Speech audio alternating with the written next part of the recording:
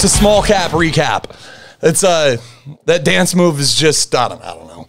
You got to be free. You know what I mean? And in this market, I have felt very free because I'm actually not taking too many trades. I don't know if I may have taken one trade this week.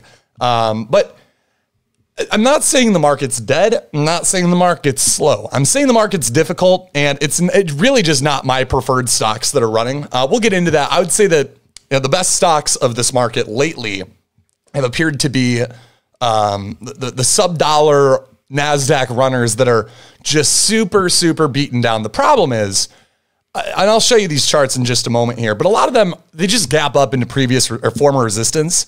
They make it tough. There are trades on them.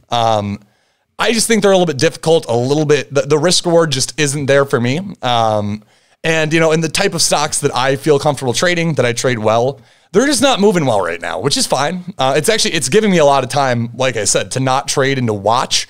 And I picked up on a couple of things that I'm noticing in this market that do excite me. We're going to get into that in a moment here. And just things that I think, basically, I don't want to call it a hard, I'm going to call it a hard market for me. I don't want to call it a slow market or a dead market. It's not that. But when the market is a little bit more difficult, like it is right now, in my opinion, I kind of want to go through things that I do to kind of navigate through that and to make sure that I'm staying on top of my game for when the market does heat up. So we're going to analyze a couple of runners here, look at the SPY a bit. Let's just hop right on into the charts. All righty. Almost already. There we go. All right. So like I said, let's just start off looking at the SPY here. We had our 430 test this morning. It failed, and now we're getting this recovery. I'm going to show you the daily. I think the SPY daily chart looks great. Let's go a little bit wider than a year. Oh my gosh, wait, we are officially at 1 year highs today. This is officially a 1 year high. We had a high of 426 that was set. I didn't even realize that back in August of 22. And we're now breaking over that at our high of 429.62 today. That's pretty cool. I'm assuming we might have broken that a couple days ago. Yeah, but I didn't realize we're at yearly highs. That's great. And I really do think we're moving kind of back into a bull market. Whether that means long-term, short-term, I don't quite know yet. But here, let's break this down a little bit larger and kind of show you why the SPY is going to be a very important decision maker, in my opinion, as to where the market is going to go from here. So we're getting this breakout, right? Let me take off the highs and lows here. We're getting this breakout, and you guys know me. I love my trend lines because it just helps to give me an indication of kind of where everything's at. So we had a really, really key trend break a couple months ago, back in February, which is great. And then it just we had that one more dip, our high or low, and we had one more trend set up that was a little bit, in my opinion, more meaningful. This right here, it's not nearly as steep of a trend. And generally speaking, the steeper the trend gets, that trend line, the more likely it is to maybe not get as much continuation, right? That's why one of my favorite patterns, actually, when I was kind of first getting started, was like an ascending triangle that just looked basically like this. And here's our breakout area right here. And the less steep the downward trend line is, generally the better. And this is kind of like a perfect formation for me right here on the SPY. Could it dip? Absolutely. And I hope it does, because the SPY and, really all the indices are leading indicators, meaning for those that don't know, the SPY is going to be the first thing to move up or down. Large caps will then generally follow. And even if the market starts falling, let's say the market just kind of topples over here, the momentum from this run should still spark a momentum in a couple of large cap sectors. It should spark some momentum in those large caps that do end up getting the momentum moving forward, generally then trickle down into small caps of those industries. I'm trying to explain it very easily here. Obviously, it's not always that clean. I'm waiting for an actual dip on the SPY to kind of see, right? I mean, we've had AI moving really well, and AI is at a pretty critical spot. I'm not going to talk about AI today because I've been very, very bullish on it. Still bullish on it, but giving it a little bit of time to consolidate near this $40 level if it can. This is what I'm looking at, though, when it comes to the SPY in terms of where is this, are we going to potentially get some momentum coming in? And so obviously we have runners. This morning we had MobQ, right? MOBQ. But this, whoops, let's get rid of that. This is kind of what we're seeing, though, right? We're seeing these gap ups, and then they just kind of fade off, and they don't really do much else throughout the rest of the day. Saw a very similar story on Hoth here. Let's look at a 1 minute on Hoth yesterday. Same thing. We had one nice move and then it faded off and did nothing the rest of the day. It's not to say that there aren't opportunities there. There absolutely are. And in fact, I would argue Hoth is setting up great right now for a potential day two. This is why, let's get into this kind of section of it here now, because this is where I think that this is where I see the market setting up in a really great way for some potential runners. So let's use Hoth as an example here. This is things that I do, right? Looking back at the SPY first. Now I'm looking into small caps and I want to see what is happening. Is there an indication that we could have a potential short squeeze, right, coming up soon? And when I look at things like Hoth, when I look at stocks like Hoth, we're very mid-range, right? But we have a lot of volume that was traded very randomly. And I say a lot, that's a relative term. But the float on Hoth is, one moment, it's 3 mil, right? And so, yeah, we did have this day, and there's going to likely, if it ever got up here to 8 or 9, there's going to be a lot of resistance, not a doubt about that. The thing is, it's at 3. If it could make it up to that level of resistance, that's another 300%. And so what I'm looking at here is really more resistance, recent resistance, by volume. I like to look at high volume days, and I see we're trading above almost all of these high volume days, right? I mean, I'm going to go through and just mark out the levels that I see here and show you. In my opinion, I think we're very close to a lot of these key, not quite there. Right here. I mean, these are kind of our levels we're looking at by these days of high volume.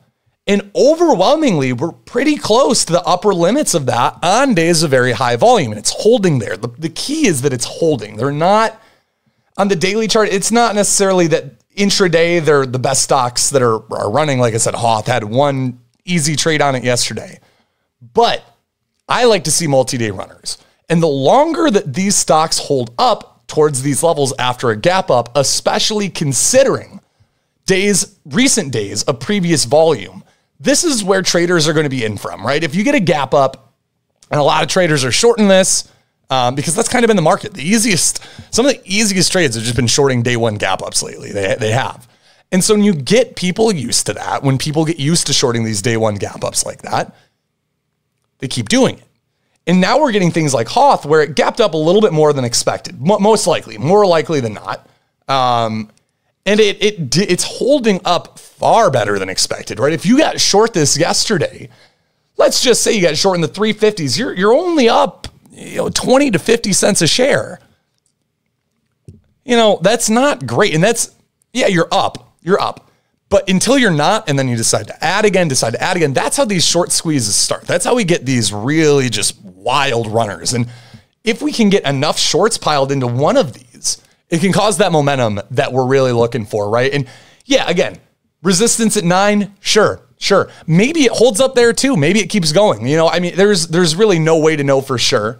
But that resistance is just so far away that there's a lot of room in between for this to run, even if it's 100, 200%. We just haven't been seeing multi-day runners lately. And I look at Hoth, and then I look over at FRZA, which is a runner from a couple days ago, and see a very similar story being told. Do that. Cool. All right. Once again, a recent high volume day. Let's mark out levels. That's an easier one because there's really only one high volume day. Open, close, and our lower end of that wick.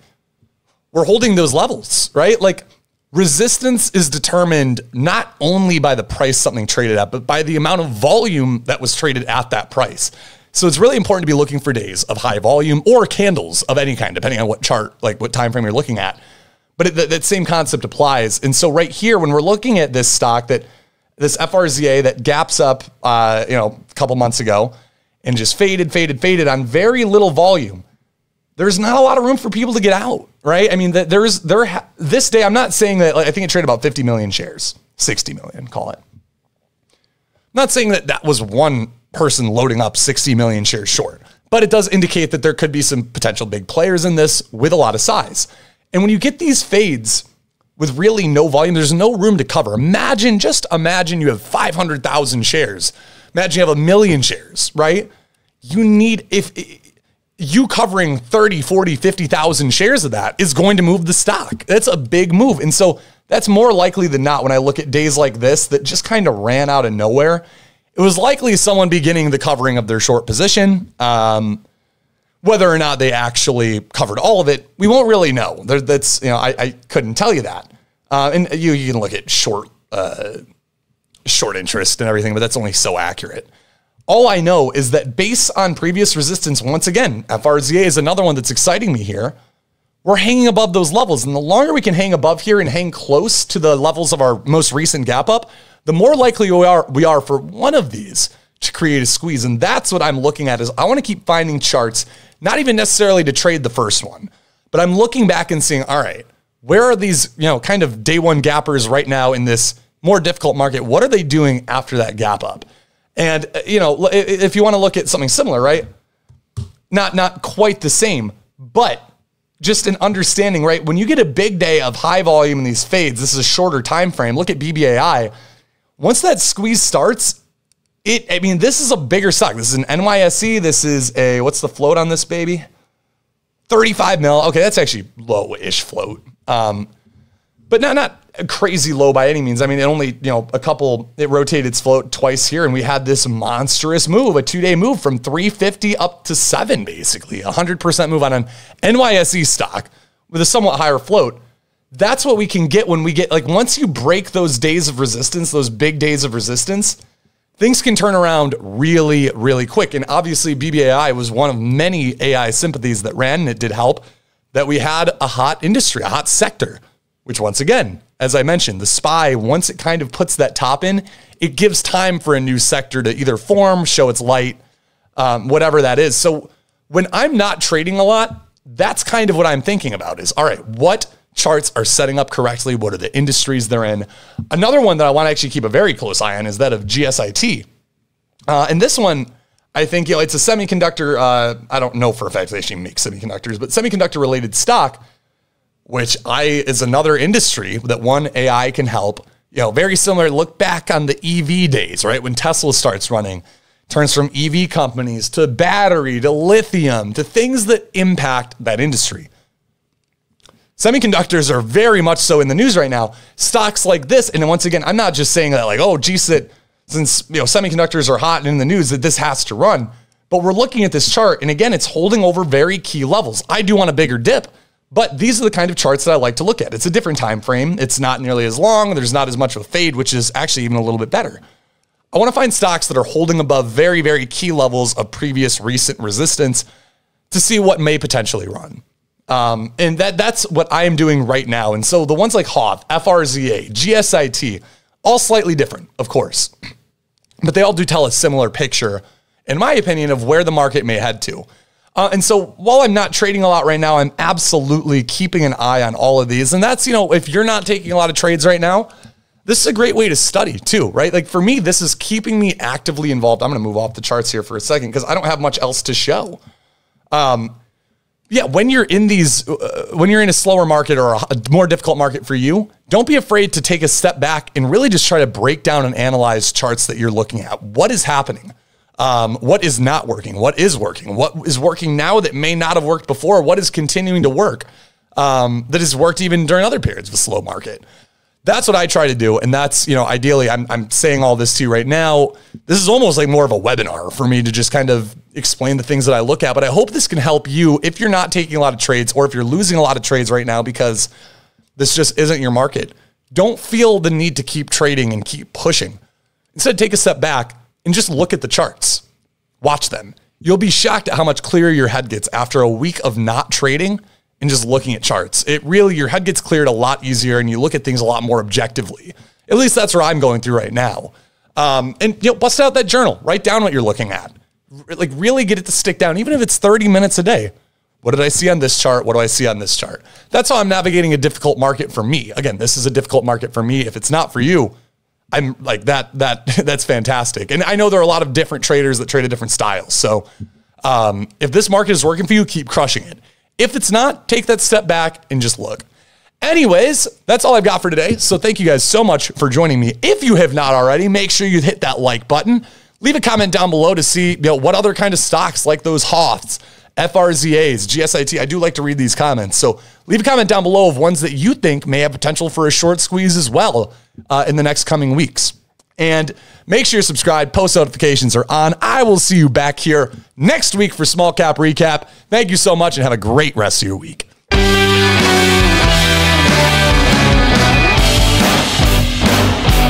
That's a terrible wave.